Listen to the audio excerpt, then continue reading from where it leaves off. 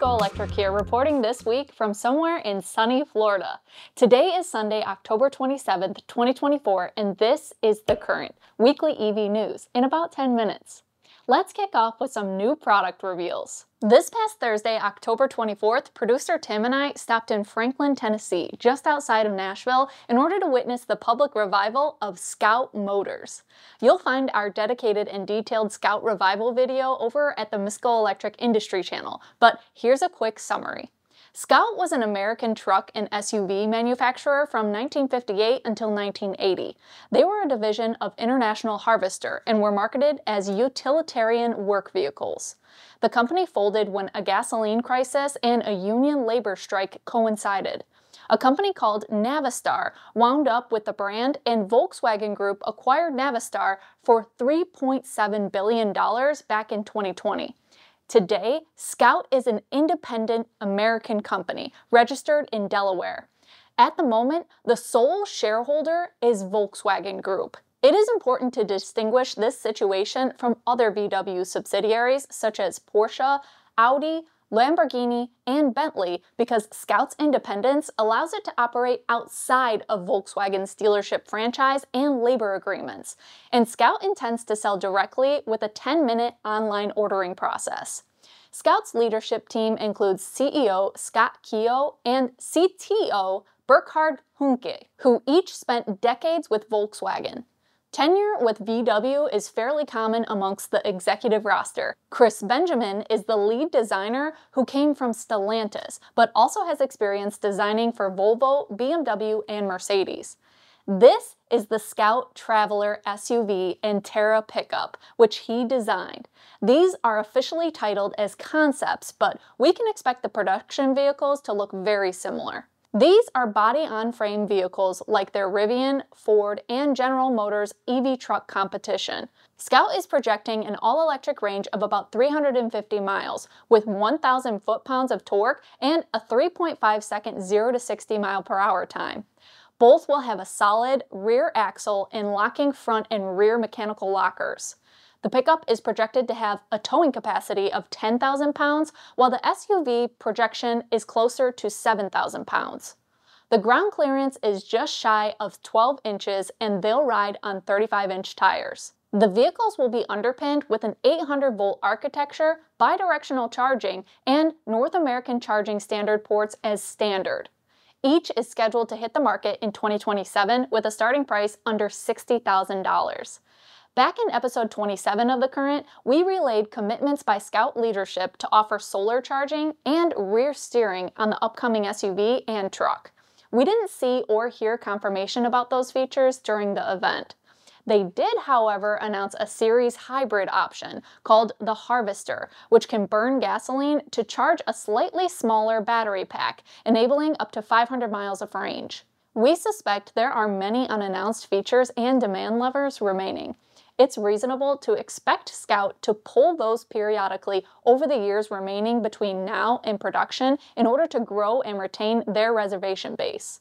We were able to spend about an hour in a small group setting asking questions of the team in charge of construction at Scout's Blythewood, South Carolina production facility. They showed us the progress they've made since we first reported on the project back on May 19th in episode 11.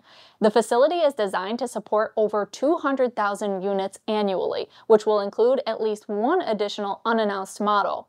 If demand is sufficient, the facility can be expanded to produce well over 400,000 units annually. The grounds will house many suppliers and an upfitting facility where accessories can be added to recent builds.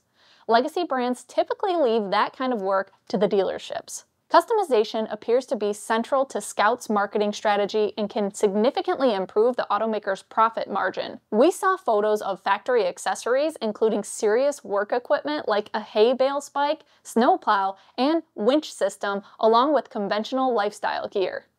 Again, if you want a lot more detail about Scout, please subscribe over at the Miss GoElectric Industry channel to be notified when we publish the dedicated piece.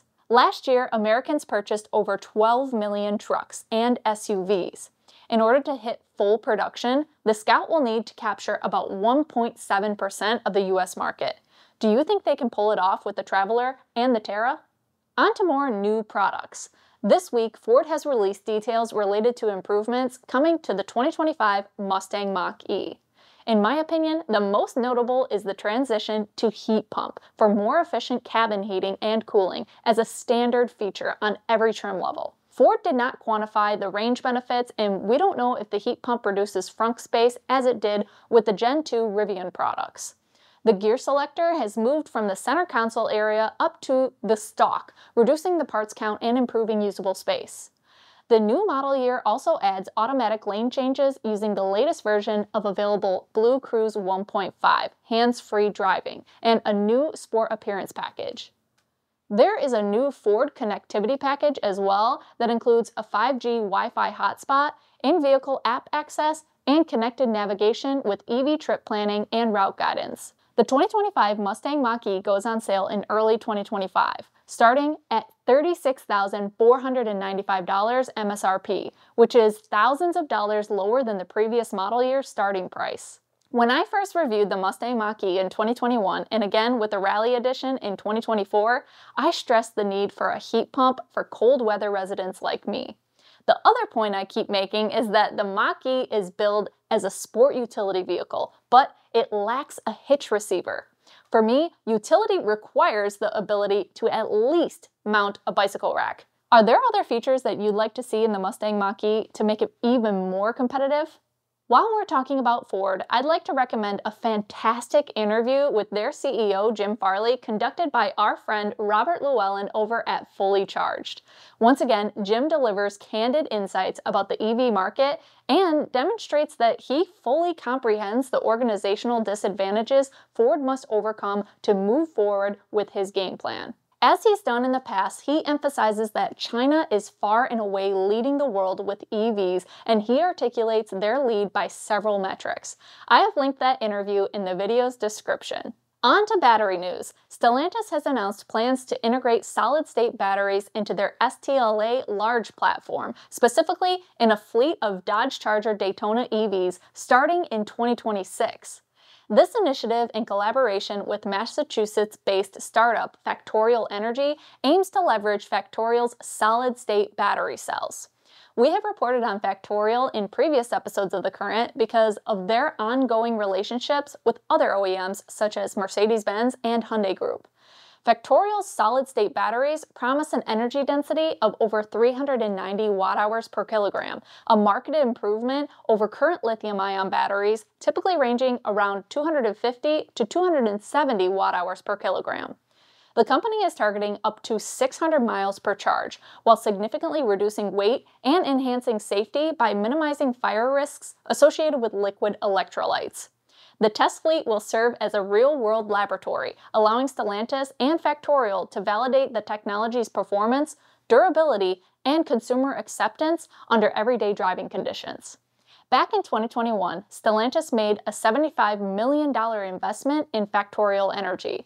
In 2023, Factorial announced the opening of the largest solid-state battery factory in Massachusetts, with an annual capacity of up to 200 megawatt-hours.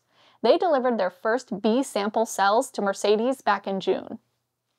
This week, Tesla announced their earnings figures for the third quarter. They have exceeded many expectations and sent the share price up 20%, representing a valuation increase of over $160 billion. That change is greater than the market cap of Ford, GM, Stellantis, Rivian, and Lucid combined. Tesla delivered 462,890 vehicles in Q3, a year-over-year increase of about 6%. This past week, they also celebrated their 7 millionth vehicle produced on October 22nd at the factory in Fremont, California. Tesla's Q3 revenue slightly missed expectations, coming in at $25.18 billion against the anticipated $25.4 billion. Despite this, the revenue figures were an improvement over the previous quarter. The company achieved gross margin just shy of 20%, reflecting a significant increase of 195 basis points year over year. This improvement was largely due to higher automotive margins, excluding credits, which rose to 17.1%. Speaking of credits though, Tesla collected the second highest quarter of regulatory credit revenues with $739 million. As a reminder, other automakers pay Tesla this money in order for them to remain compliant with environmental regulations. Tesla's energy business achieved a record gross margin of 30.5%. Their supercharger network expanded by 2,800 stalls, which is a 22% increase compared to the previous year's deployment rate.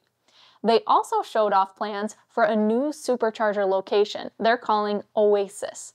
Located in the village of Lost Hills between San Francisco and Los Angeles, the site will have a whopping 168 supercharging stalls. It will utilize an 11 megawatt solar system with 10 megapack stationary storage units for a total of 39 megawatt hours.